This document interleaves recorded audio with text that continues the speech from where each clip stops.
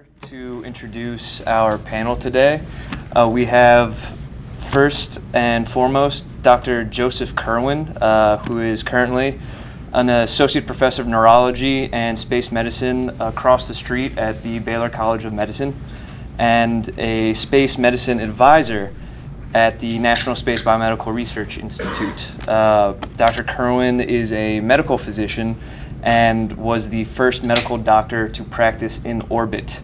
He was an astronaut aboard the fairly infamous Skylab 2 mission, and for those of you who might be younger, I'm sure he can fill us in on some of the details about what transpired.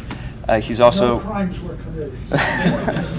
He's also served as the Director of Space and Life Sciences at NASA's Johnson Space Center, and is currently a consultant extraordinaire, would you say, for private sector aerospace. Next we have Dr. Scott Parazynski, who is the Chief Medical Officer of the Antarctica program at the University of Texas Medical Branch down in Galveston. He's an avid traveler, climber, summited Everest a few years back, scuba diver, and also pilot who has been on 5 space shuttle missions and has performed over 7 EVAs, or spacewalks for the lay among us. He also has numerous faculty positions and appointments at Oxford, Stanford, UTMB. Am I forgetting any? I forgot. Okay, so there you go. And he consults for Virgin Galactic as well. And last but certainly not least, we have Dr. Neal Pellis, who is currently the Director of the Division of Space Life Sciences at the University Space Research Association, USRA. He was formerly Senior Scientist of Space and Life Sciences Directorate at NASA Johnson Space Center as well. PhD in microbiology at Miami University in Ohio. I never quite understood that. That's the original Miami. It existed as a Miami. Miami Indians were there before they were anywhere else. So there you go. Might be. And he too has a number of faculty positions and appointments at Northwestern, UTMB, Rice, and am I forgetting any? There's probably a couple more in there. He led NASA's biotechnology cell science program and has a special expertise in microgravity. So I have a few, more than a few questions actually, to try and get discussion started. But if you have any burning questions, feel free just to raise your hand. However, we're going to block off at least the last 15 minutes to solicit questions from the audience. So to get it started, for the astronauts, how long was your training and what was a normal training day like? Do you want to start? Sure. There you go. Age before beauty, right? Indeed. Yeah. Our answers to training will probably vary a lot because we came from different eras of the program. When I arrived at NASA, it was 1965, with the first so-called scientist astronaut group, and there was a lot of travel involved. They handed us a thick book of travel vouchers, and all you had to do was go to an airport, give them a travel voucher, a U.S. government NASA travel voucher, and you could fly wherever you wanted to. But of course, our preference was to call Ellington Field and reserve a T-38 for 2 o'clock in the afternoon or whatever, and zoom off on your own, which we also did a lot of. So training involved a little bit of book learning, several field trips, principally studying geology. This is before the moon landing. And they didn't care who you were or whether you were going to the moon. If you were an astronaut, you were going to get geology training, and you were going to get survival training. We did Arctic survival, jungle survival, desert survival. We had more fun on these trips than you could imagine. And when that training, which took about a year, was over, then you got technical assignments supporting Apollo crews or Apollo hardware. In my case, it was the spacesuit, and did that for nearly more than 5 years until I actually got my crew assignment on Skylab. Lost the microphone here. Well, those travel vouchers explain all that training you did in Bora Bora, I guess. But, yeah, so it's a little bit different for me. I started in 1992 as a shuttle astronaut, and so There's really, as you know, no microgravity room where we can go and train end-to-end the things that we'd be doing on our shuttle or our space station flight. So it's kind of an integrated approach to preparing for our mission. So we had book learning, lectures, field trips, but simulators, high-fidelity representations of the shuttle and the space station, including motion-based simulators that we would use that would rock and roll like the shuttle on ascent and landing. We had a neutral buoyancy facility, the largest pool in the world, indoor pool in the world, is down in Clear Lake. I encourage you to see it if you get a chance to visit the Johnson Space Center. But we would practice all the intricate details of our spacewalks. We had different simulators, physical as well as virtual reality simulators to practice our robotic trajectories, the things that we'd be flying, also the rendezvous and docking with the space station.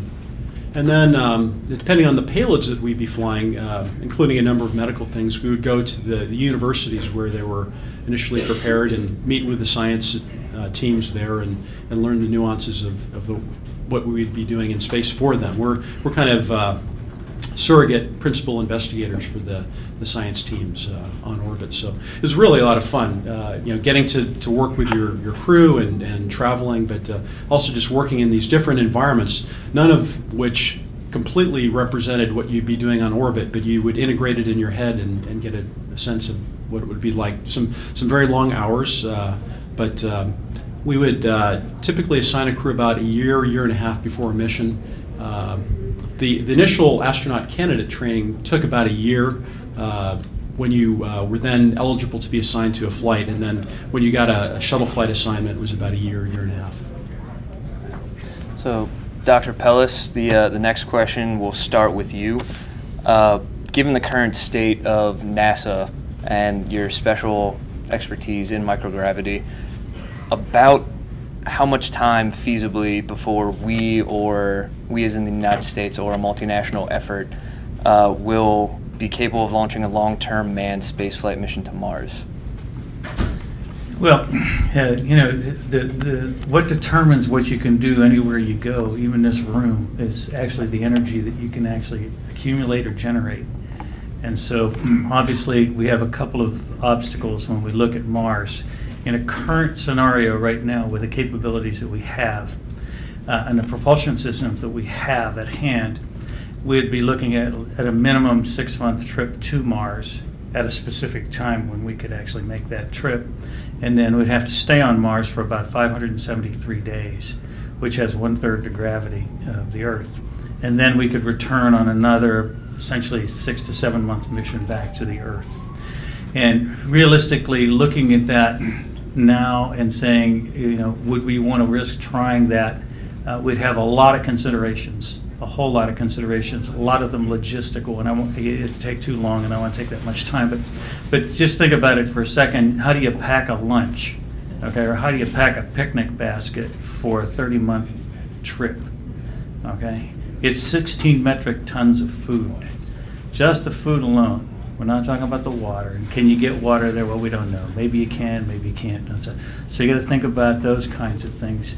And everything that you use every day, how many toothbrushes you're going to need, what are you going to do? How about clothes? Yeah. How do you pack? Do you pack clothes? Do you reprocess clothes? If you're going to reprocess, how are you going to reprocess them? So all of those logistics have got to be worked out. And so there's no instant gratification like you get in Star Wars or Star Trek, and we're going to be leaving tomorrow. To make a prediction, an actual prediction of a date, I think realistically, with a number of compacted miracles occurring, within short periods of time from each other, you might do it in 2025. Okay, but I see, if you had to make a bet on that, you may as well go buy a lottery ticket. You'll be a millionaire the next morning. Okay, so I think that realistically, we're looking at post 2030. At making that kind of mission. And perhaps by then we will be better with regard to our propulsion systems, and if we are, the trip is shorter, okay? And we may even be able to get to a point where we don't have to ride the planet for 570 some days before we can come back. And if you need an explanation of why that is in the question and answer period, you can ask me.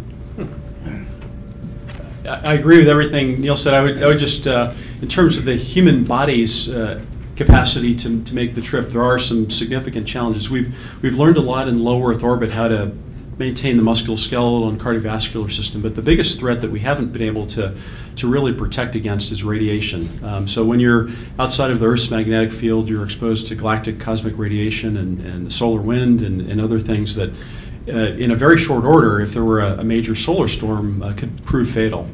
So following on what Neal said, there is a technology being developed by one of my former colleagues, Franklin Chang Diaz, which is called the Vasimir. It's a plasma ion engine that would be powered by nuclear reactors, but the benefits of this system are that you would have continuous acceleration out to Mars, so you could potentially shorten this trip to 90 days or maybe even less, so your window of exposure to radiation would be less. And secondarily, the nuclear reactors that would be positioned around the crew compartment could actually create a magnetic field, so basically create your own Van Allen belt around the crew compartment and potentially shield the crew from lethal radiation. So it sounds a little bit like science fiction now. There's a lot of work to be done. I agree it's not going to happen overnight. When you put that question to us in an email, I jotted down an answer, which is, whenever we decide to go, plus 10 years.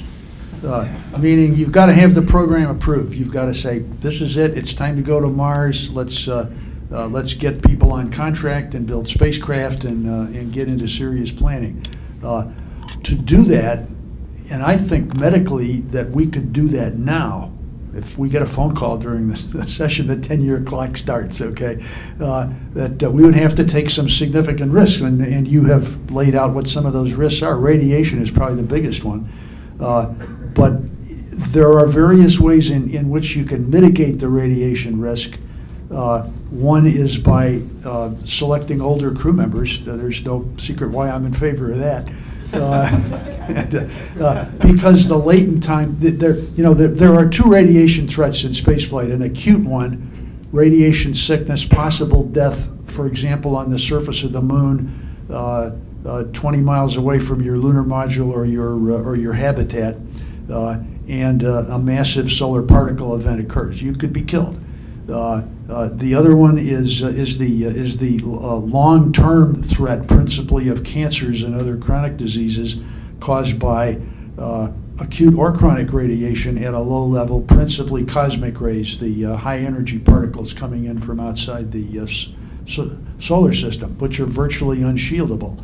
We don't know how much damage they do over a long period of time. We don't know what the quality factor is. By which you multiply the actual deposited energy by some factor to approximate the damage.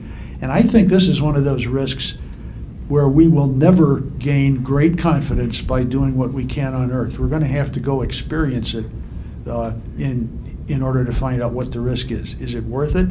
I think we'd get a lot of volunteers. So to piggyback on that question, what do you three feel is the greatest problem facing space travel and or space medicine today, and specifically how could engineers help solve that problem? Well, I think in a global sense, reducing the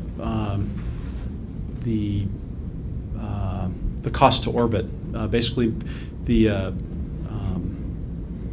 efficiency with which we can get people and materials to and from space is the biggest technical challenge that we face. As you may be aware, there have been about 550 people thus far who have seen their home planet from space, and there are a number of companies now that are looking to make that into the thousands and tens of thousands. And I think this is a very exciting time in history when we're going to see this new commercial human spaceflight industry, really grow by leaps and bounds. But making the space travel routine, bringing the cost down, I think is the biggest threat to really going beyond to explore. As Neal was describing, if we really want to go explore, we either have to take lots of things up with us and build it in space and launch from Earth orbit or maybe lunar orbit or a Lagrange point, or we have to figure out ways to create habitats that can be self-sustaining. So it's the biosphere type of an approach where we can grow in hydroponics the food that we need and all the other things that we can build in situ. Very challenging. And I think the planners that are working on these missions have a lot of exciting work to do. I think this is an exciting time to be in your field and to think about these missions, but we're not going to be looking for just a doctor and just a flight engineer and just pick a field of science. The crews are going to have to be jacks of all trades. So the physicians are also going to be the IT specialists and the machine shop people, because everyone's going to have to chip in lots of different ways to be able to adapt real time. From a medical perspective, I think sending a crew to Mars is particularly challenging because of the time latency. That's several minutes in each direction. So for a communication on an emergent problem, the crew really needs to be fairly autonomous, needs to be able to diagnose the failure and respond to it fairly quickly with the resources that they have on hand, because they can't rely upon a mission control. And if you take that to the medical domain, if a person develops a surgical emergency, well, the docs that you have on board aren't going to be current surgeons. It may have been many months, maybe even over a couple of years by the time they have to perform a surgery. So I think one of the great opportunities from a technical perspective is telementoring, telepresence, closed-loop assistive devices for doing surgery and other procedural activities in a remote environment, and then point-of-care diagnostics. So the ability to make a critical diagnosis in a remote environment, I think is going to be driven by environments like this, and also where I currently work in Antarctica. The developing technologies first in extreme environments, because the need is there, has great benefit then for the rest of society. These point-of-care devices will then be deployed in family practice offices and ERs and things like that. I know I've kind of digressed from your original question, but my main point is that I think there's great opportunity for space medicine, as well as great challenges for engineers. Yeah, on the engineering side, the challenges are formidable and fun. A lot of things that you can do. It's going to require a lot of creativity. You have kind of an open book on it, but healthcare technologies would be at the forefront. There got to be better ways that we can do things. We got to do them smaller and less mass. Okay, you can't bring an MRI with you up there. You can't bring certain, there are a lot of things that are not going to be available to us. And in the event there is a healthcare problem, the technologies have got to rise to it. And so it raises for us a series of what we do know and what we can take care of, and what we know but can't take care of, and then what we don't know and probably can't take care of. The third category is called in NASA the unknown unknowns. Okay, and this is where engineers are going to be extremely valuable, because the discipline that you have and the rigor that you put to your development of ideas, I think is very, very important, and it's very unmatched in science. Science looks at things very differently than engineering does. So you make a great complementary contribution to the whole concept of being able to take our, humankind out of this environment, by the way, which you were well designed to survive. You take a look around at everything that's alive around you right now, and just remember that 99.99 plus something % of anything that's ever lived on this planet is extinct. Okay? And so you're well trimmed by evolution to be and live in this environment of 9.8 meters per second squared. That's acceleration due to gravity. And we have no idea what sustained life would be in microgravity or hypogravity. The gravity here is that 9.8 and or 1g. In space, it's 10 to the -6, and when you get to Mars, it's 3/8 of what the planet's gravity is here. We have no idea how much gravity you need to sustain yourself. Nothing on this planet has ever had to adapt to live in a low gravity environment, because for the entire history of the planet, it's been 9.8 meters per second squared. So there's a lot for engineers to consider on how we're going to make the technologies that are available to do all the kinds of things that we talked about and it has to work in several different gravitational fields. So good luck and have a good time. I'd love to be here to see you get some of that accomplishment. A word about my colleague, Dr. Pellis. When I met Neal, he was managing the cell science program, the biotechnology cell science program at the Johnson Space Center for NASA, and I was managing the support contractor for the life sciences. And he and his colleagues just really opened my eyes about the responses to changes in gravitational force at the cellular, subcellular level. We had, in the early days of the program, just written that off. You can't measure them, so other forces are going to predominate, like surface tension, so forget it. And it was wonderful. It was seeing nature in 3D or something. He ran a program which developed a biotechnology facility that was to launch and fly on the International Space Station and do marvelous experiments and all this thing. And we were going to build it. And it was designed, and we were starting to manufacture it, and the headquarters canceled the program, which is one of the problems about doing something like going to Mars. How do you get your supporter, the government, to keep its mind on one thing for more than one term? It's a little tough. Now, to answer this, what are the main problems? You've heard some of the good ones, you know, medically, sure, it's radiation. It's enough exercise as a countermeasure. It's how do you stop your bones from thinning out? Is there an equilibrium that they will reach? And it's this recent problem in increased intracranial pressure that we've seen in some of the station astronauts, which may prove to be a conundrum long term. But take a different view of it. Imagine that 10 years I talked about has passed, and they're about to close the door, and this is the launch vehicle. Look around you, and those are your crewmates, okay? What's on your wish list as the Marriott Hotel begins to rumble and ascend into space? The first thing you want is reliable hardware. Not only propulsion, but life support and all the other things that you've got to go with you. You're going to be gone for a couple of years. You want that stuff to work. You want it to be redundant. You want it to be repairable, and you want to know how to repair it and all those things. And I just talked a lot of engineering.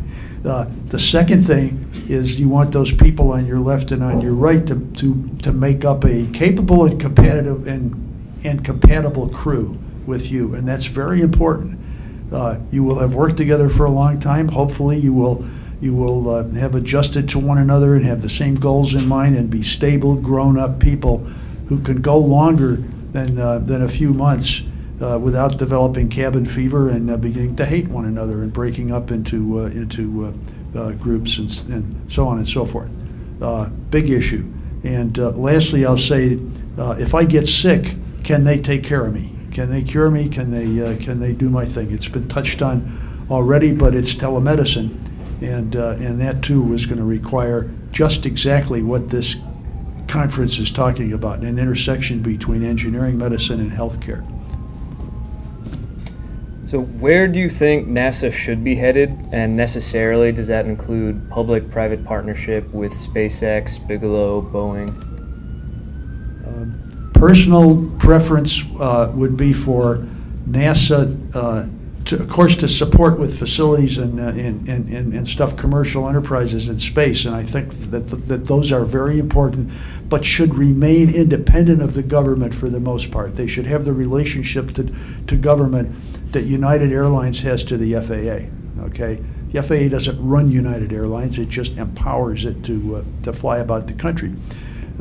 And that NASA should concern itself with going out in deep space missions and with the great observatories and the other unmanned things that we do.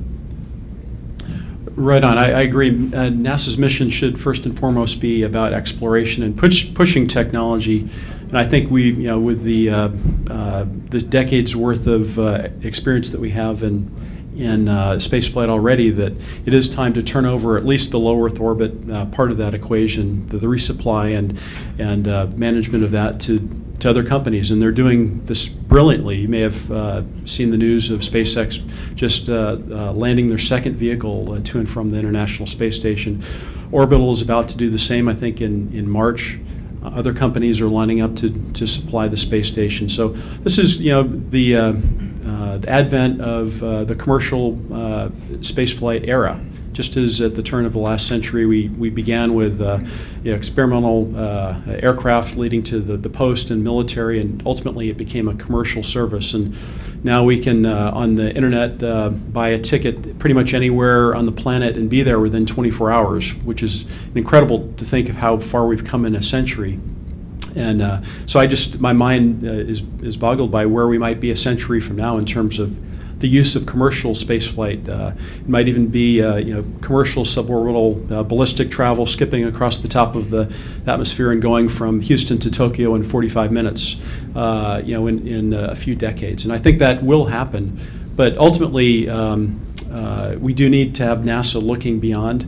I've always been troubled by the term commercial space, however, because space has always been commercial. NASA lets contracts to commercial companies, and companies like Boeing and Lockheed, big aerospace companies, but commercial companies nonetheless with the intent to make a profit as well as do good work, have done that work. And so what we're seeing now in new space is smaller companies with big visions and some good funding taking some new approaches. And I think that's really good for the industry as well as for this country, because most of the companies that are in the leadership, the pole position of commercial human spaceflight are American companies.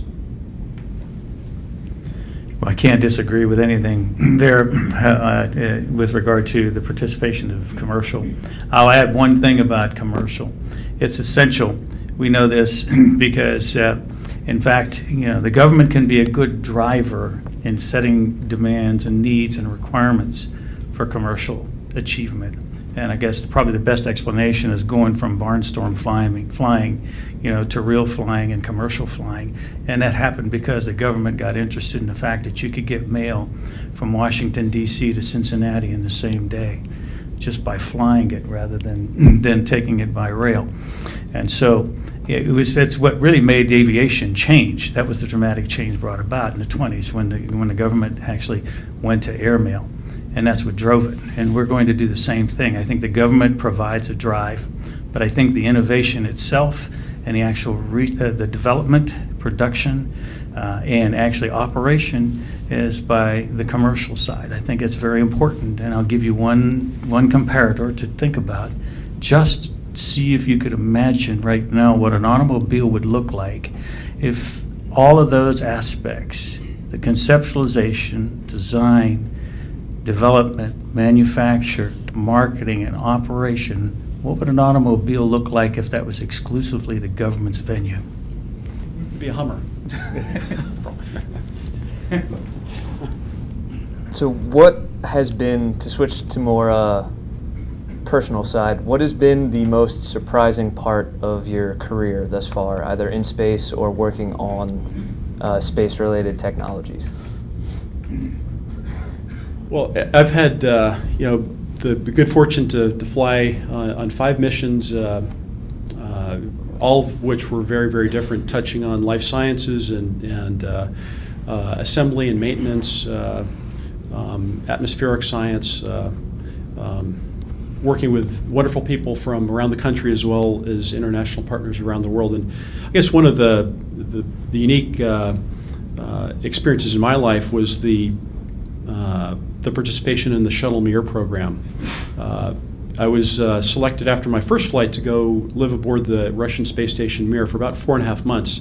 Kind of a funny story. So I was very excited about the adventure going to live in Star City, Russia, which is a former Russian Air Force base, top secret up until right before then.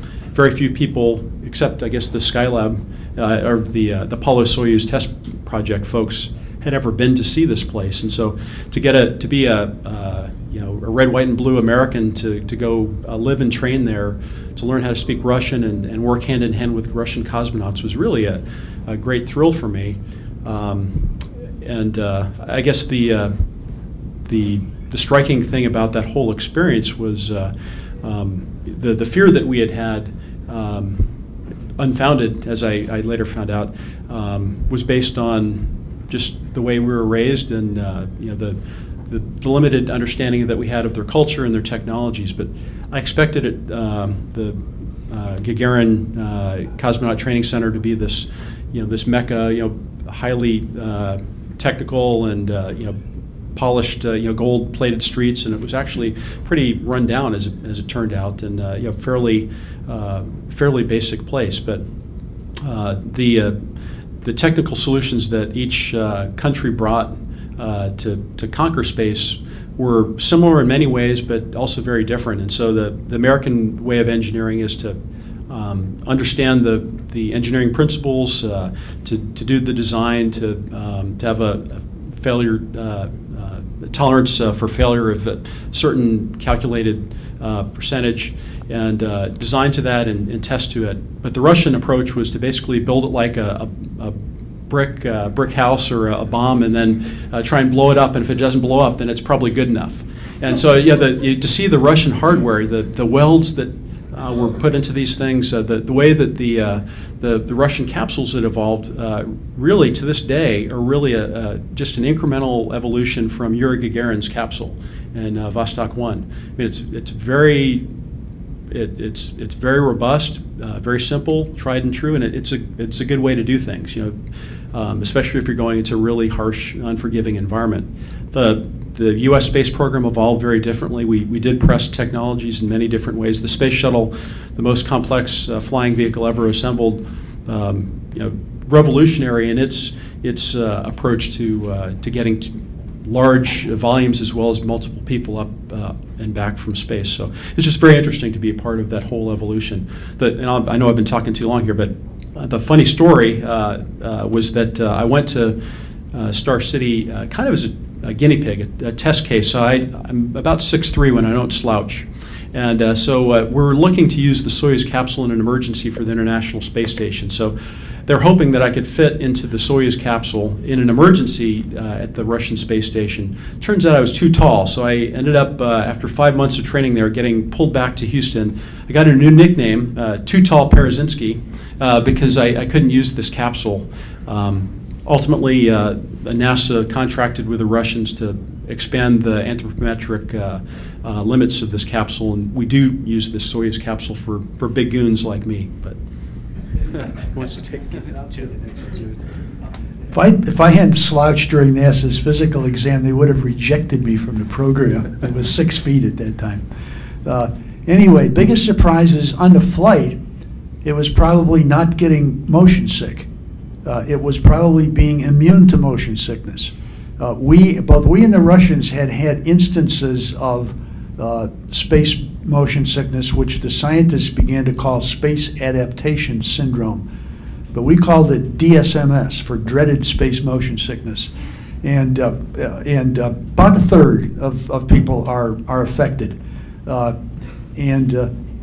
And so Skylab, being the big medical experiment flight, they launched with a rotating chair, which was designed to determine what happens to your threshold for motion sickness after you've become adapted to weightlessness. It was a nasty machine. You would sit in this chair and it would spin up to an agreed to RPM based on your pre-flight testing. Okay, we did a lot of negotiation.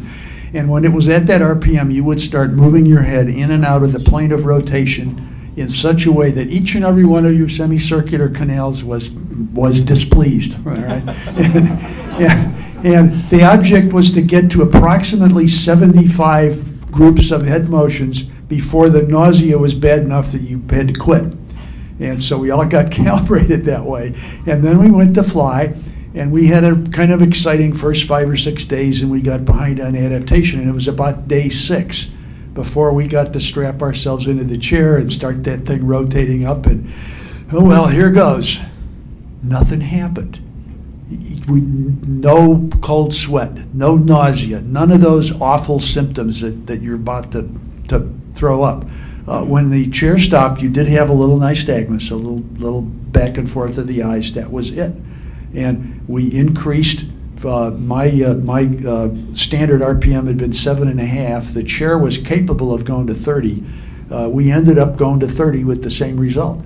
once you've adapted to motion sickness on orbit, you appear to be immune from it. And that has interesting engineering implications on spacecraft for long-term and interplanetary missions. So I think that was kind of neat. It's hard to top that. This is not any experience in space, but as a scientist, things that struck me, and actually Joe already alluded to this, that for many years, cells and microbes were considered too insignificant in mass. When you look at relativity equals mc squared, m is very, very small when you're talking about a cell. The mass is so small. And that it was theorized that it would not be affected by the loss of gravity, and that it would be more other environmental conditions created by microgravity would actually induce the change. And we're still fighting right now to find out which one changes it. We don't know for sure, but we know that cells do change and do have very, very specific responses when they go to microgravity. And there are things that happen that we can actually see, and then we can also measure, and we can look into DNA, and we can see gene expression changes. Things that we had never imagined were going to happen. And it also provoked trying to understand that if the cell can actually in some way respond to the change in environment, that is the physical change, then it must have some kind of transducing system for it. And indeed they do. They have mechanosensitive channels, and they're in a lot of your cells. And we now know a lot more about mechanosensitive channels because of not only the space program, but a lot of interest in them in the cardiovascular system and other systems of the body. They can range in their ability to sense anything from the piconewton range down into the femtonewton range. And there are other cellular structures now that we know for sure that are sensory systems for forces. They've been known for a long time or theorized for that, but I think they play a role in space and how some of these responses go in space, particularly the one Joe was just talking about, okay, with his semicircular canals. What happens to the fluid in your semicircular canals when you're in space? Because right now it's resting down here, okay? It goes anywhere surface tension takes it.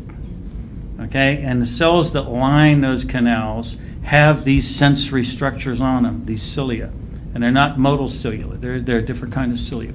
And that's what's happening. It is a big surprise to me that you could see at this small level of life, okay, this very, very small level of life, that there is a profound effect by microgravity. Sometimes it's translated through by changing the fluid in the environment or changing conditions in the environment, but the cells can sense that system.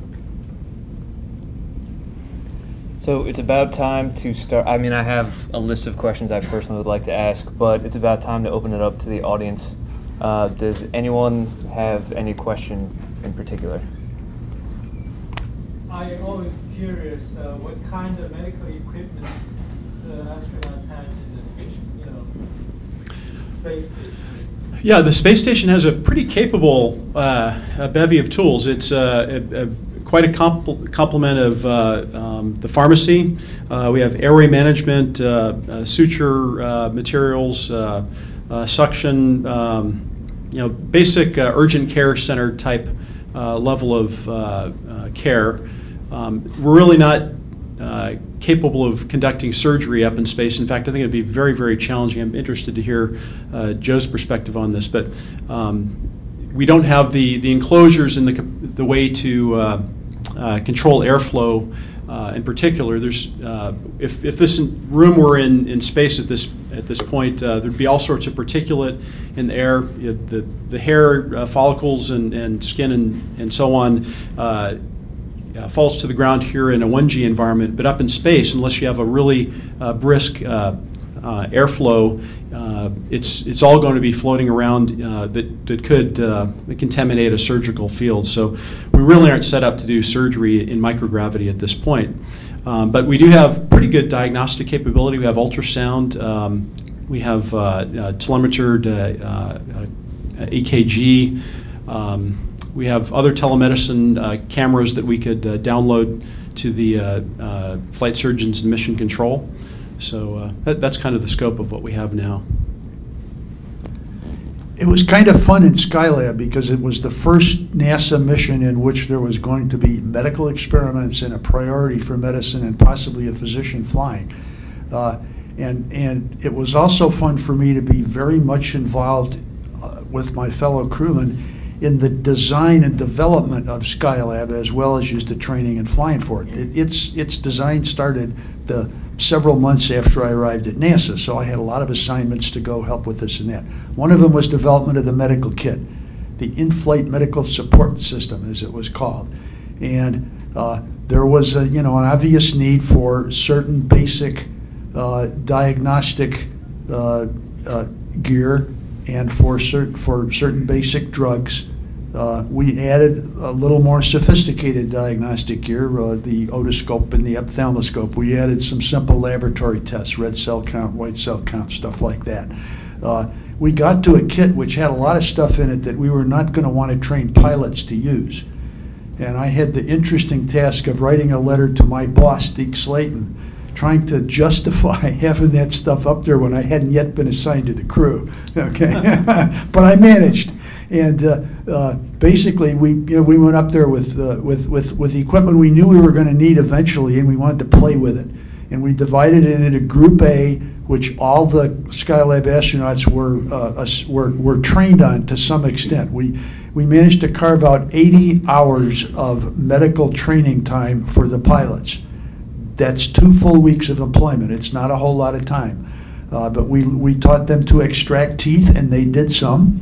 And to perform the diagnostic things, and then know the language well enough to tell Houston what they found out, so Houston could say what to do. And then there was equipment labeled B, which means only Kerwin gets to play with this. It was fun.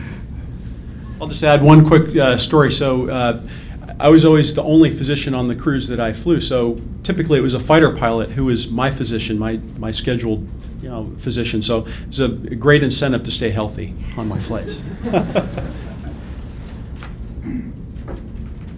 Questions? Go ahead. I understand that when astronauts return after a particularly long space flight, that they would have difficulty walking. Are there things that are done to address that when you get back, or do you just wait it out until you get back to normal gait? Yeah, I'll start with Skylab, which went one 28-day mission, one 59-day mission, and one 84-day mission, 1, 2, and 3 months roughly. All of us experienced some adaptation problems on return. Part of that was vestibular. We had this sailor's gait where you can kind of expect the world to be rolling, and it's not. Part of it was the fact that we had all lost a couple of pints of blood, maybe 8 or 10 pounds worth of body fluid, and we were a little vertiginous. There was a tendency to pass out in the shower during Apollo. Basically, in that era, we didn't have a rehab program. We just adapted to life as quick as we could and got back to exercising and flying in a week or two. Yeah, so we've learned a lot from the early pioneers to the point where we have a number of countermeasures that bring us back in reasonably good shape, especially after a short duration flight. We fluid load as well as ingest some salt to try and hold that fluid load in our circulation, at least for the challenge of landing. And on the shuttle, we would wear a G-suit so that we could fly the shuttle and land it and get up after landing and do an emergency egress if we needed to. It's a little bit more challenging now for the space station crew members who are up there for 6 months at a shot.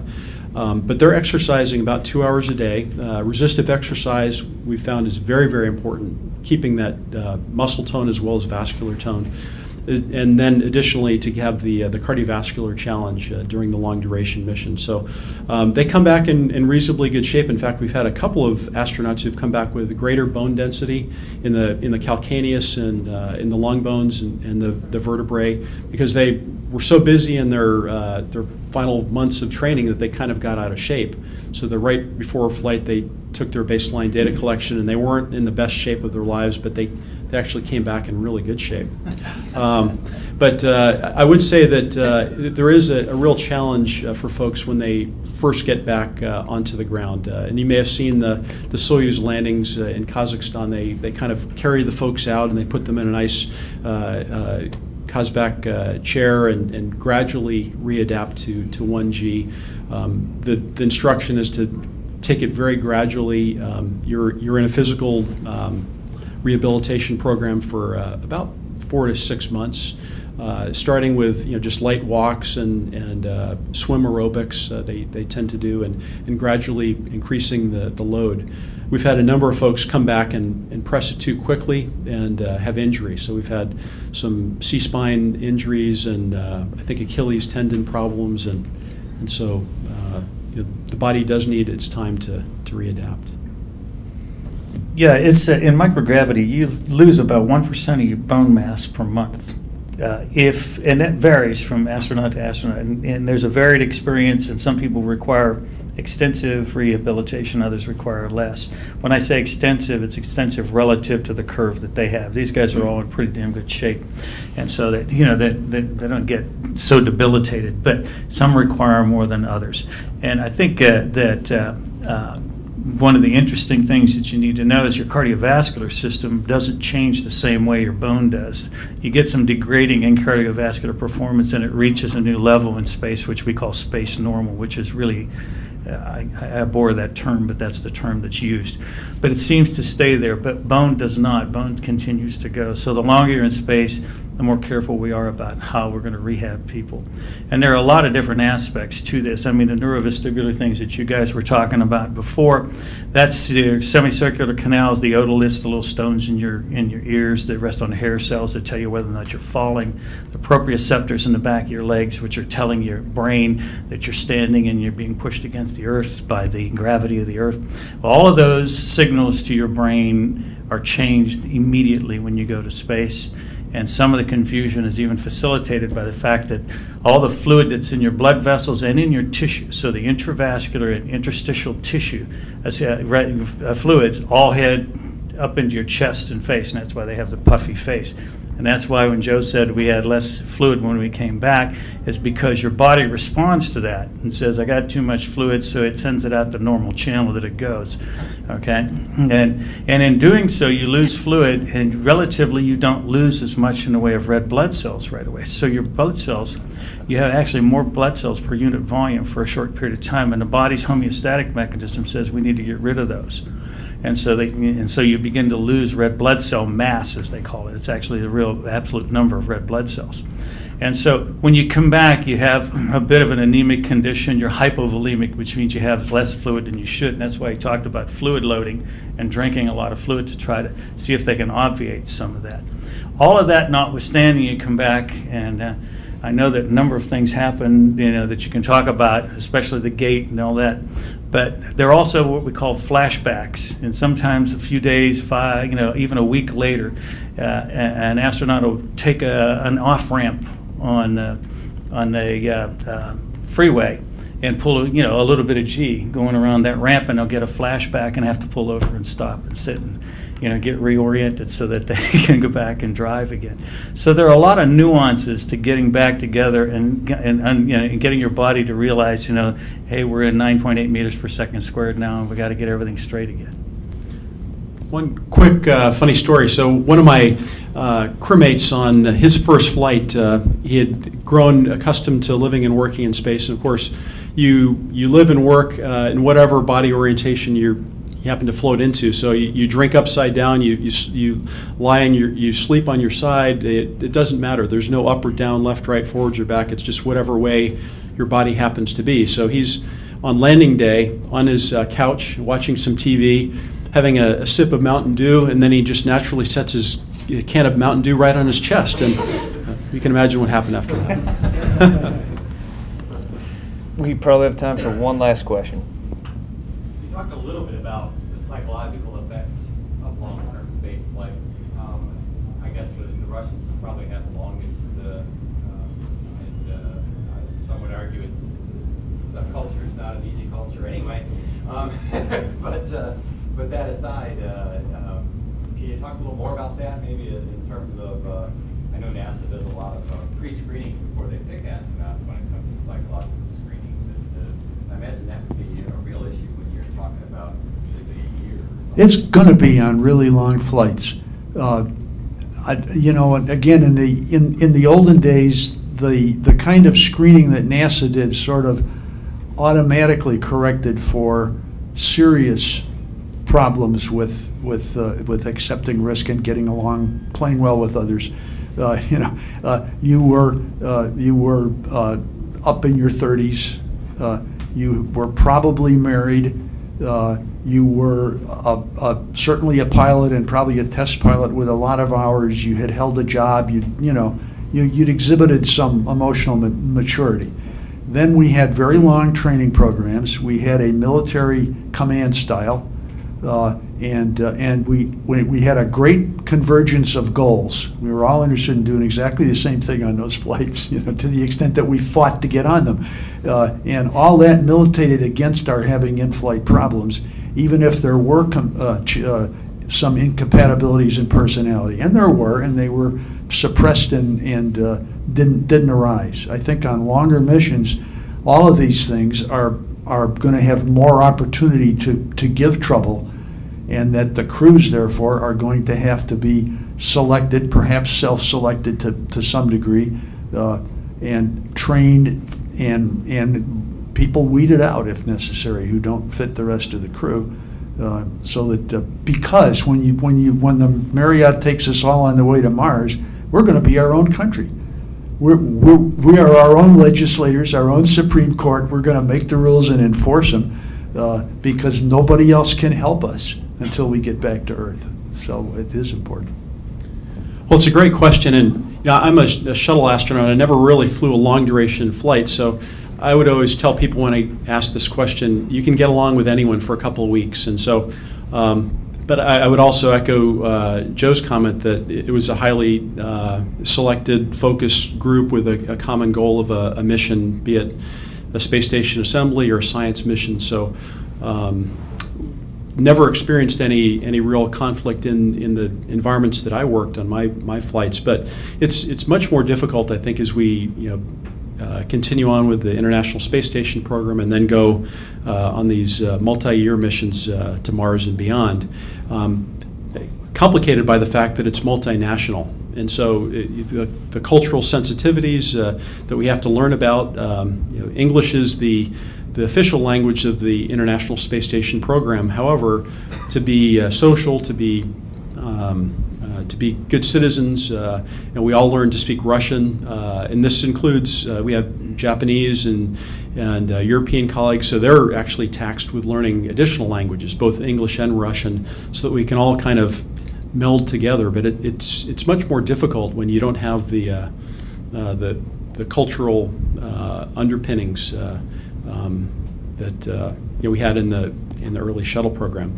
And I don't think that we should even consider these lofty goals of going to Mars as just a nation, and I don't think we could even afford it even if we wanted to. So this will be an international endeavor, and so I think the screening is going to take place in analog environments.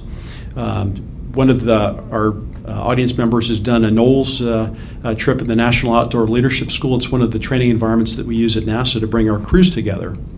And so we take a shuttle crew or a space station crew and throw them out into the wilderness for many days, and you develop your team style, you develop you establish leadership styles, and you exchange leadership roles throughout the course of this expedition, and you really come together as a crew and also see what works and what doesn't.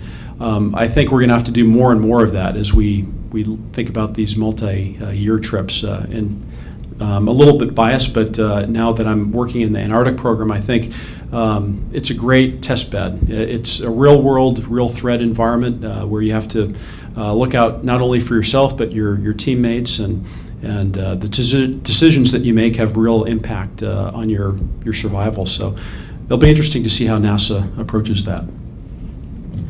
Yeah, this has been an interesting problem that's gotten much more attention in the science side of this over the last 10 years.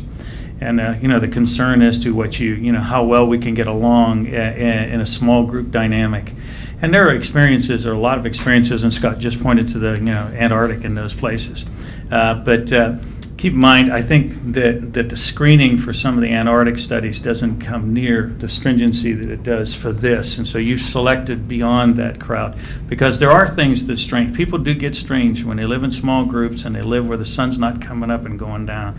There's a whole lot in your brain that is geared to the fact that it does that for varying times during the course of the year. The other thing that I know that remains an enigma to NASA is that we have periodic experiences where there are cognitive deficits that occur when people are in space for a long period of time. You can ask them a question, and it's a dissociative type thing. What I mean by that is that you ask a person a question, they already know the answer, they cannot execute the answer. Okay, or you ask them to do something and it takes them, there's a delayed time until you can get a satisfactory execution of what was desired.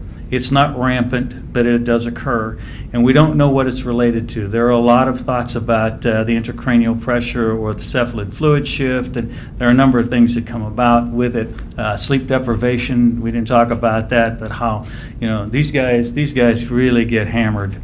With regard to how they change the number of hours in the workday and the number of hours in the day, depending on what activities are going to be done when on the space station. And it's very, very disrupting.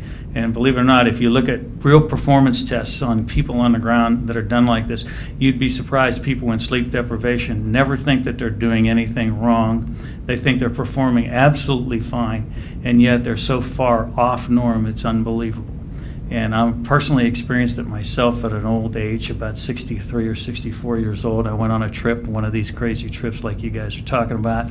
We were sleep deprived, and I can tell you by Wednesday, and we started on Sunday, by Wednesday I thought I was doing everything absolutely correctly, and I was doing nothing right.